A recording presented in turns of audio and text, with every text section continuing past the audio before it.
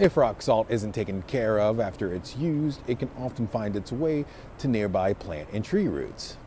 Adam Passo has always loved plants and trees, but when he sees piles of snow with heavy salt concentration, that has him concerned.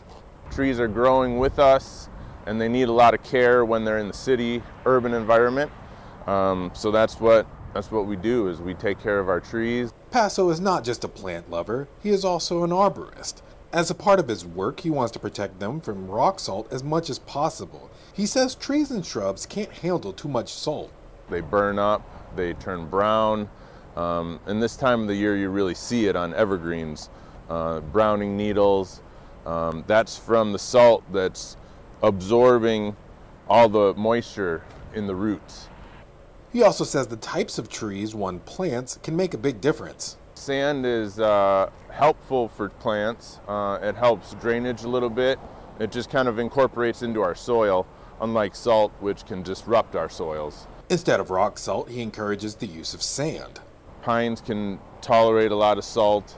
Austrian pines, Scotch pines, much better than, lowland trees like this, arborvitaes that grow in swampy areas. They tend to have a little bit more issues.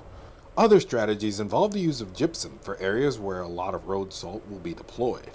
For Passo, limiting the effects of road salt on plants and trees comes down to personal responsibility. You can do a lot personally to your own personal property to, put down salt, but then clean it up. That's important. Trying to keep it out of the mulch beds and contain it just onto the impermeable surfaces where it belongs. While Passo says the usefulness of road salt is undeniable, he believes there has to be a balance to protect the local environment. In Brookfield, Philip Boudreau, Spectrum News.